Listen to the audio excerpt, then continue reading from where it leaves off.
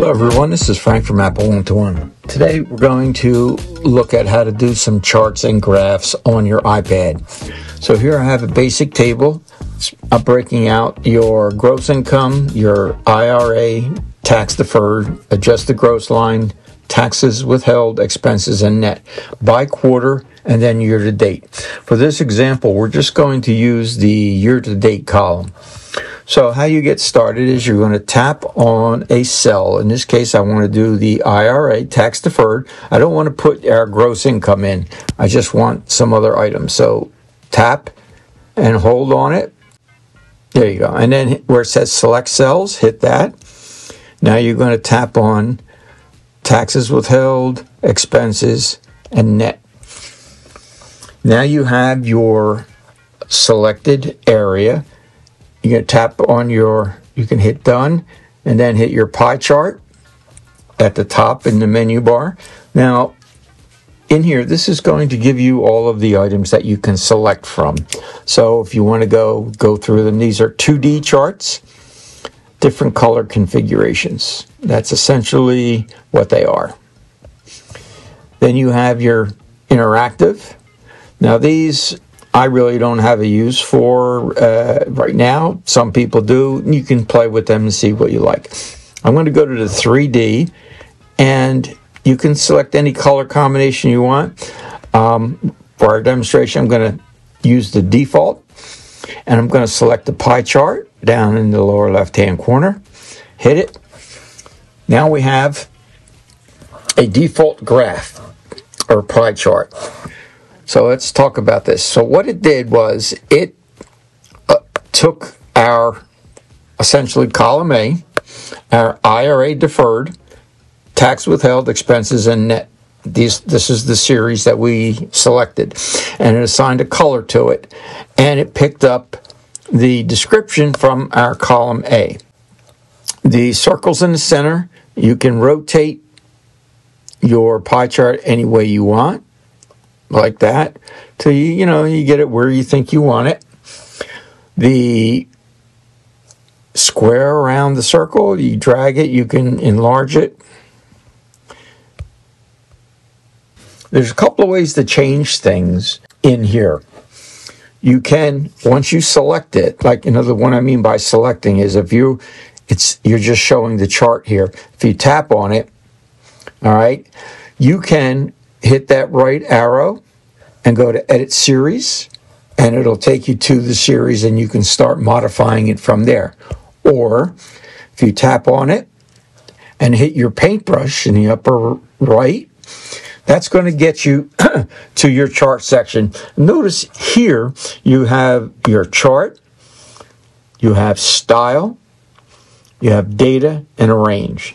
Now, primarily what we're going to be concerned with in this video is chart, style, just those two, chart and style.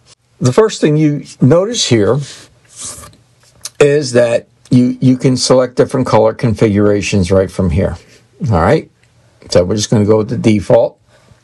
Then you have your edit series. Your edit series is going to take you to an area where you can adjust any one of these in a number of ways, and we'll get to them in a little bit. So if you go back, your edit references, if you hit that, what that will do, you can then modify some of the cells that you've selected. So if you missed an area that you wanted depicted in the graph, you could modify it here. In this case, I'm going to leave it just like it is, so we're just going to hit done. Go back to our paintbrush. Now, if you want a title, notice the title, the caption are off. Turn title on. Notice it puts the title, but it's over the legend. So you can just touch on here and move your legend like that. How you can increase your title, you tap out, double tap on the word title, and we'll just put in a title. We'll call it distribution. If you go back to the paintbrush and you go to, you notice the title, it says Style, Helvetia. You can then come in here, hit that, You can select anything you want. If you hit the back arrow, you can select your point size.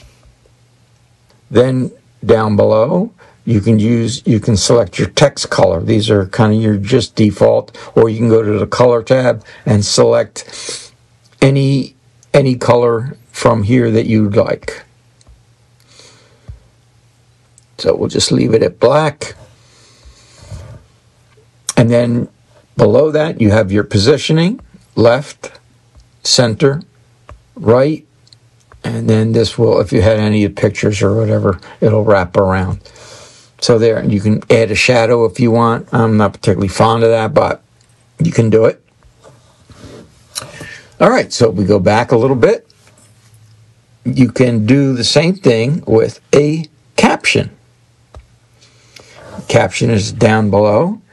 Again, tap out, double tap on it, and you put in whatever caption you want. So we're going to call this year to date. And again, your paintbrush. We can notice the caption is on. Now you can modify that any way you'd like. Come back here to your paintbrush. And, excuse me, the legend, which is all, we moved off to the left there. You can change that. Again, you can select any font you like. Maybe you want impact. Okay. And you can change the point size. Right? Just like that. If you go to caption, you see it's where we have our year-to-date and our Helvetica font. You can change that if you want. Maybe we want that to be impact as well. But we go back and we say, well, we want a little bit larger, increase the size, and try italic. We'll do italics now. So there you go. Now let's go to Edit Series. This is what this will do. Now you're going to see each area, meaning the IRA tax deferred, which is in blue, tax withheld is our green, expenses in gray, and net. Now, we go to each one, and you have series. It's telling you the series. Now, if you want to move this out, hit that distance from center, and that'll bring that piece of the pie out. If you go to labels, see, it says value is on, but it's showing the number format, it's showing percentage. Suppose we wanted to see the currency. So now you have your currency in there. All right? Come back. If you want to show the data point name, meaning that this would be the IRA tax deferred, you just turn on your data point name, and it'll put that right in that piece of the pie. If you hit your positioning, you can move that. Now, if you move it off of the color, the font color will change. Notice how it's changed to black on with the white background. If you bring it in, it's white. You can also go into the Helvetica style, and you'll see the color default is white. If you don't like that, maybe on the blue, maybe you want black. So you can change the font and the style for the entire chart or individual pieces. I prefer individual pieces, but however you want to do it. So if we go back, and now we do tax deferred. So just to be consistent, we're going to go to the number format, and we'll say currency, back, data point. Let's change the style, and we'll change this color to black as well. And if you want, you go to position, and we can move this. That moves your text. You can move that around. Series will move the piece distance from the center. You can move that out. So if we go to expenses, so here from the series, you can say, well, let's bust the expenses out a little bit, okay, and then we'll change the color. Instead of from gray, we'll go here and we'll say expenses. Let's give them a red because maybe we need to pay more attention to them. Okay, come back, tap on labels, data point, percentage, we'll go to currency. Now, I will leave that white on this is the position of it, on that piece of the pie. Come back to series, net. So we'll break this out. And you know what? I'm going to make this net, because should be cash on hand. We're going to make this green. Okay? And then I'm going to go back and we're going to do labels, data point, and we're going to do currency. The only other thing I want to change is we're going to go to taxes withheld and series, and I'm going to change the fill. Instead of a green, we're going to do like an orange, because that's not our money. And there you go. Now here's your pie chart off of your IRA tax deferred, taxes withheld, expenses, and net. Now the reason I have just the gross line is because the IRA tax deferred, that comes off of your gross before taxes. That's why I have the adjusted gross. And then the tax withheld amount, just in case anybody's interested, I took that from the 2023 IRS chart for 90,000 income single, which is at 22%. So I did the 22% off the 90,000 monthly, and then we have our quarterly amount, and then the year-to-date amount. If you want to change the chart, and you can change all these right there. So if you find something you like, then you're good to go.